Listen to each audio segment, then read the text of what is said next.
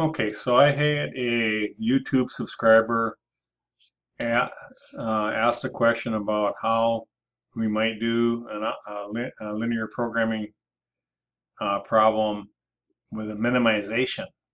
And she was having problems with this, probably because of this negative coordinate right here. And we'll get into how to deal with that in a second. But let's go ahead, pause the video, and you can set this up, and then we'll proceed to go ahead and solve this problem. These are my constraints for second and third, and so on. We'll go ahead and pause the video. And okay, so you should have paused the video and put this information in on your Excel spreadsheet. So I'm going to do this like I did before. I'm going to solve it two ways. I'm going to use the graphical method, and I'm going to use a quicker way to do it. So for the graphical method, to do graphical, I'm going to do like before. I want to find the intercepts, and the first one, I'm going to do the first one first, the first constraint. And remember, we say if this is 0, then what does this have to be? Well, this has to be this divided by this. And if this is 0, then this has to be this divided by this.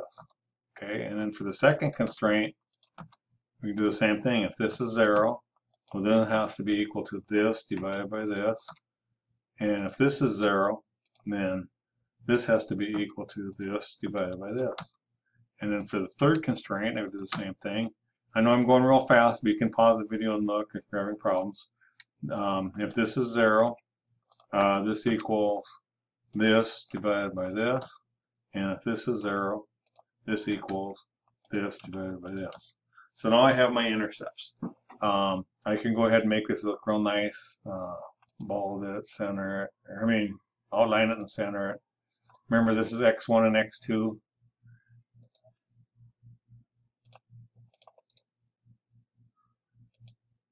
Okay, so now we want to graph this.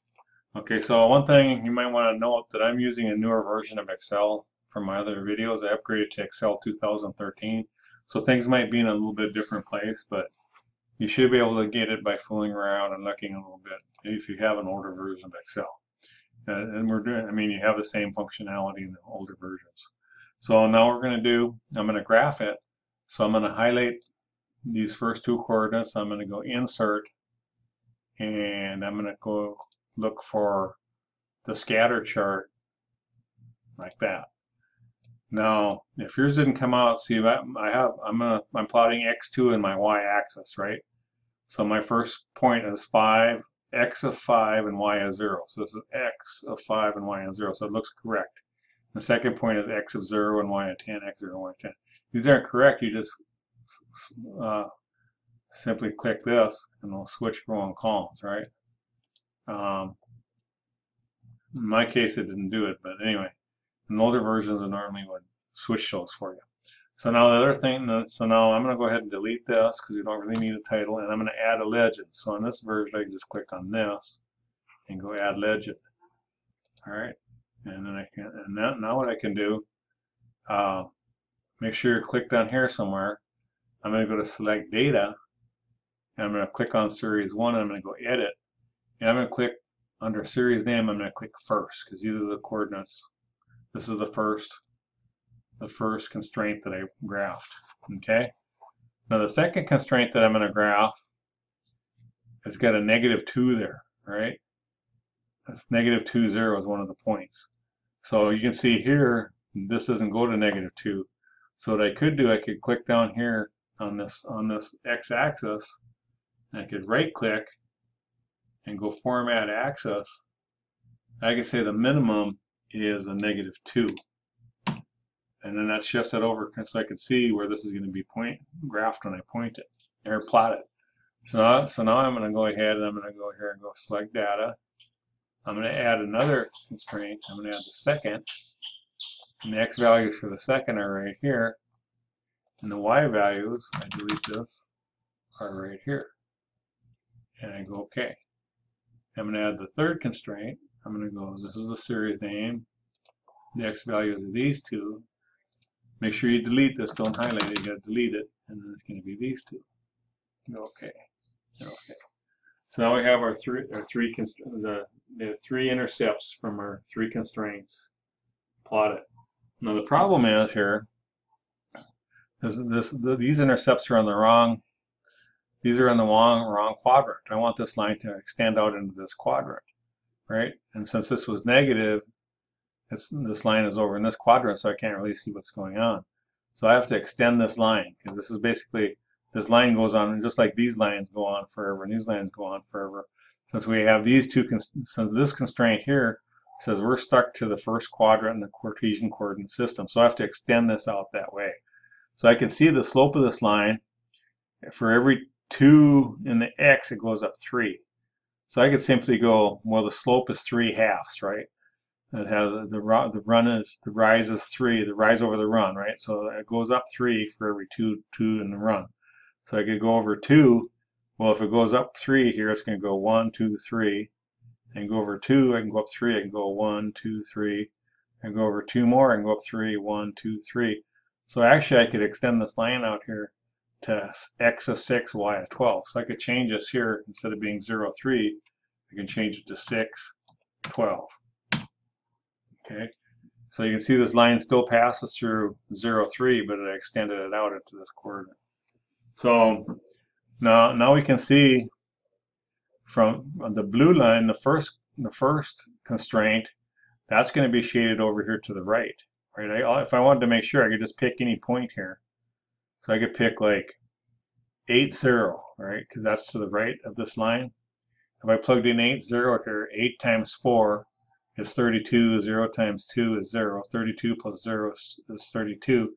32 is greater than 20, so I'm to the right of that line. Okay, the gray line is also very similar, shaded.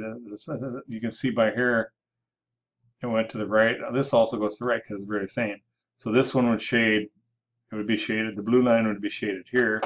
The third constraint would be shaded like here. And the fourth constraint, doing something very similar, would be shaded down.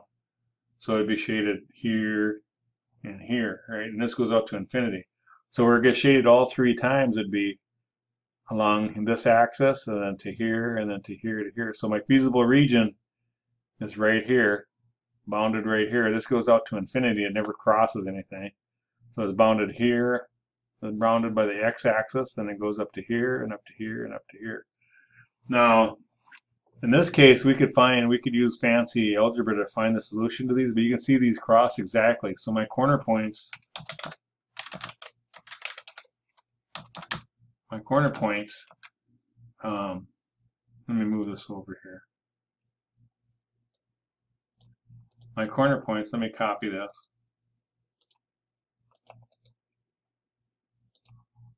My corner points for here is 2 and 6.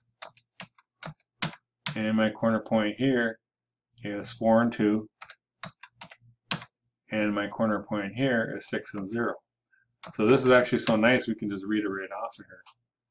And you could actually, well, I'm not gonna prove it using algebra. You just trust me that that's correct. Okay. Now I want to calculate our z's at each one of those corner points. Okay, so let me make this look nice. So what I'm going to do is I'm going to go here and go equals. I'm going to use fancy matrix algebra. So you want to highlight where you're at. You want to highlight where your answer is going to be. And then go equals m multiply. And I'm going to multiply these, comma, times the transpose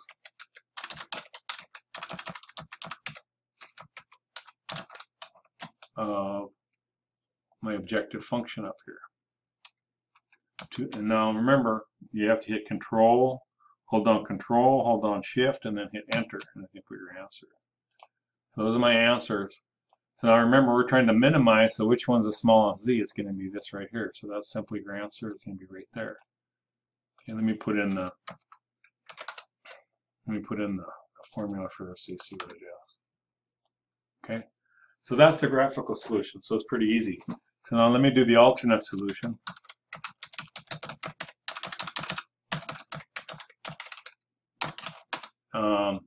I'm going to go equals this. So you want to have these 3 here, or these 4 things here. And then I'm going to copy these down. And I'm just going to guess what these are. I'm going to say this is 1 and 1. I don't care at this point what they are, because we're going to have Excel figure out what they are. And then these, all I'm going to do is I'm going to highlight this, and I go equals M multiply, and I'm going to take all these, and I'm going to take them times the transpose of these right here. Close the parentheses twice, Control, Shift, Enter. Okay, so if I change these, like if I change this to 2 and 6, you can see this becomes 52, which is that is, right? So as I change these, I'm going to change these numbers here, right? I had a 1 to 1 begin. So what I'm going to do is I'm going to have Excel figure this out for me now. So I'm going to go to Insert, or I have to go to Data, I'm going to go to Solver, and what do we want to do? We want to set this to a minimum by changing these two numbers here. We want to add some constraints. So I'm going to go Add, and I want to say this first constraint, I'm going to say this, well, the first constraint is greater than or equal to, so I'm going to change this to greater than or equal to that, and go Add. The second constraint, I'm going to say this, well, it's less than or equal to, and go 12. I'm going to go Add. And the third constraint, I'm going to say this is greater than or equal to this, and then I'm going to go OK. I add those constraints in. It says make unconstrained variables non-negative, so that basically makes this, takes care of this. I'm going to use simplex LP, and I go solve, I go OK, and you go down here, you see this change from 1, 1 to 4, 2, and then this became a minimum at 44. So that's the way you do a minimization problem. The tricky part is figuring out how to graph this funny line. When you do the intercept method, well, how do I extend that out? So you just have to figure out the slope. There's other ways to do it. You can use algebra to figure out this point, but it's pretty easy to see. 2, for every 2 this way, it goes up 3. So 2, 3, 2, 3. So extend it up to see what's going on. Find these 2 points using algebra. I've done that in other videos. You know, search for one of my maximization problems. It shows you how to find those 2 points if you want to find them using algebra. In this case, you can just see what they cross right here at that point. So anyway, hopefully that helps. Let me put in the equals formula text. Let's see what that is. Now remember, this is matrix algebra, so you have to highlight where the answer is, type this in, and then go Control-Shift-Enter. Okay. These little brackets don't get here until you hit Control-Shift-Enter. All right, so hopefully that helps. Thank you. Bye.